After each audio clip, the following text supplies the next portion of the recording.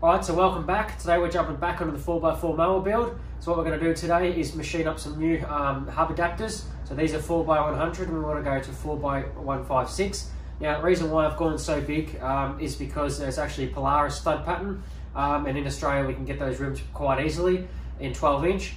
And for the rear I've ordered some Polaris 4x156 hubs. Now they're a 26 spline, so hopefully they suit our CV. Now they haven't turned up yet, so let's just jump on to making the fronts.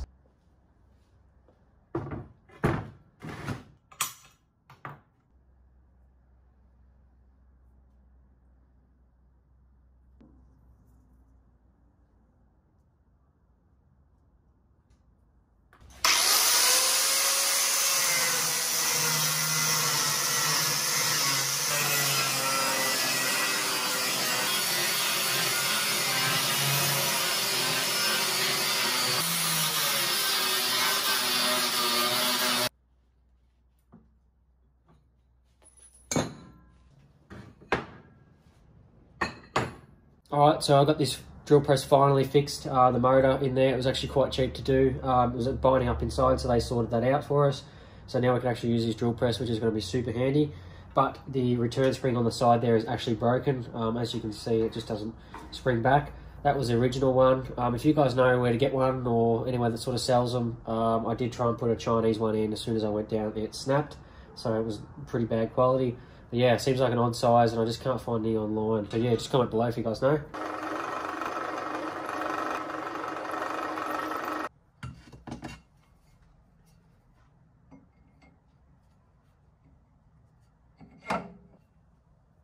Okay, so before I get a heap of comments down below about this, the tool is sticking out a lot. I did want to bring it back to here, but we just don't have enough room on this gantry because these are just so big.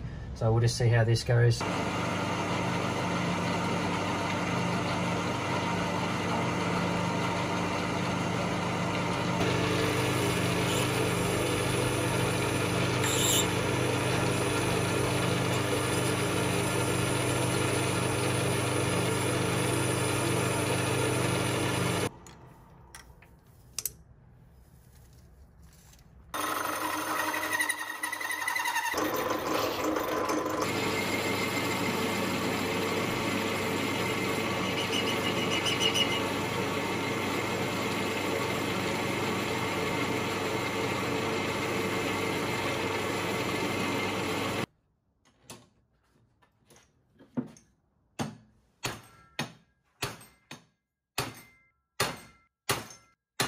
Alright, so I've just heated this thing up in the oven. Hopefully it hasn't stunk it out.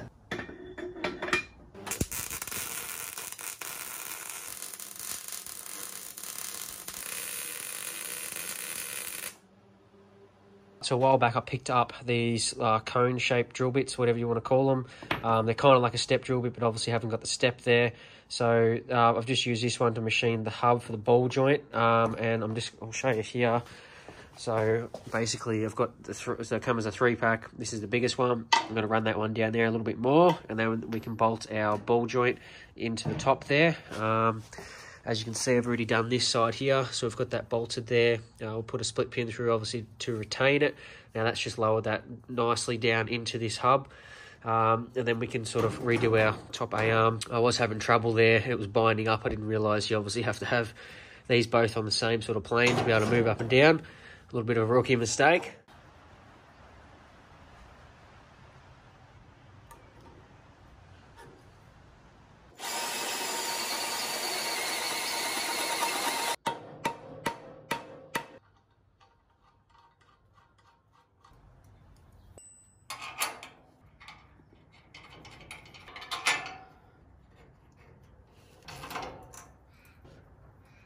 Okay, so I just noticed there's a little bit of movement in this bearing, and I just wanted to mention to you guys that I haven't altered these or anything, so we can still take these apart and service that bearing inside. You can still buy them online. This is just changing the PCD pattern. So yeah, we can still press that off and put a new bearing in if we have to, which we most likely will on this one in the future.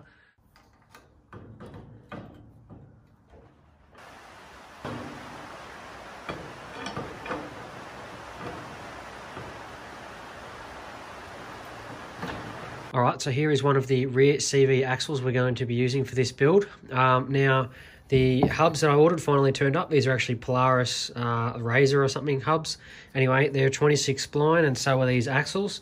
So I went to go put this on here, and as you can see at the front there, it is just a bit of a loose fit. So unfortunately, they aren't going to work. I just had to measure them off the listing on Amazon. So I've just gone ahead and made up another set of these hubs. So we're going to weld these like we did on the fronts onto the rear original hubs that we had here. All right, so we've got our adapter tacked onto the new hub here. So what I've made up here is a cardboard template of the, I suppose you'd call this the hub of what we're going to build. So our top A-arm will come off here, and our bottom will come out and off here.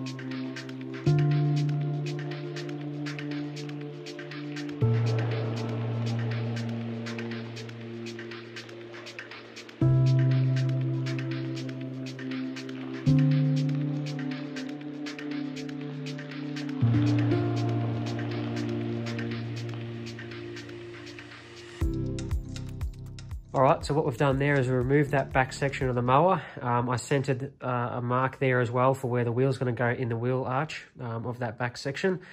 And we've leveled out the frame there. As you can see, it's nice and level. Also, well, it is sort of hard to work with this floor too because we've got a crack right there. Anyway, it's about as level as we're going to get it. Also, I've made sure that the hub is sitting at 0 degrees because this will be fully compressed suspension. Now what we're going to do is shorten up these bottom arms I've got. So we're going to bring those back. And I'm thinking what we're going to do is just run down 2 simple pieces, possibly down here, and then run our CV axle through the center of it. And that way, then we can make up some top arm mounts, and it'll be fairly simple. We use the same thick stuff as the frame, and that'll just save on materials, and then we can sort of brace it all with that 1-inch tubing that we've got.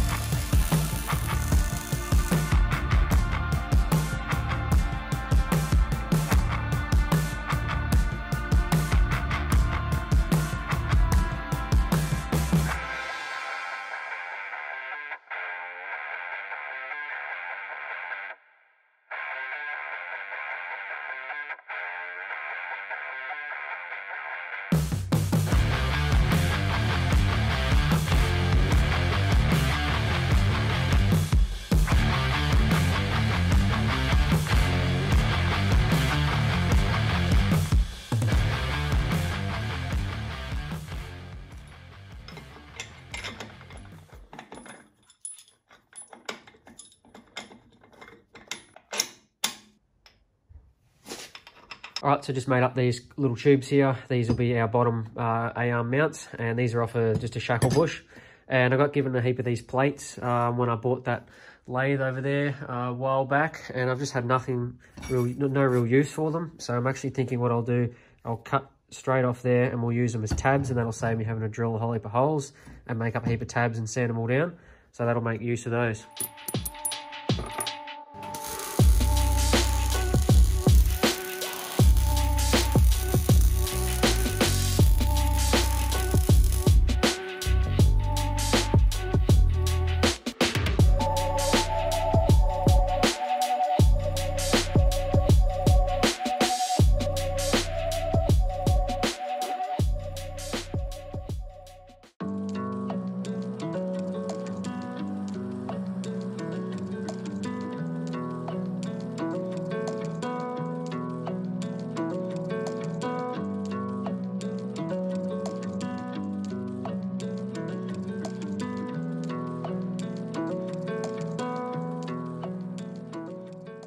Alrighty guys, so there you have it. This thing is pretty much a roller. This looks like an absolute beast, and I'm super happy with how it turned out. Now, as you can tell quite noticeably, the rear suspension is quite wider than the front. Now, I have done that because I wanted a bit more of a footprint out further on the ground, being that this thing's going to be 500cc. I was going to extend that front suspension in today's video, but the welder decided to run out of gas, and this video is getting quite long, so I just thought I'll wrap it up here and finish that in the next video. So I made this rear A-arm just a little bit bigger, so we've got enough room to mount our shock absorber and sort of a bit to play with the CV axle as well. Now, I think this is roughly where we want the height of the lawnmower to sit. I think that's pretty good off the ground. We've got a fair bit of good clearance there. We may go a little bit lower, just being that these have sort of come down a little bit more.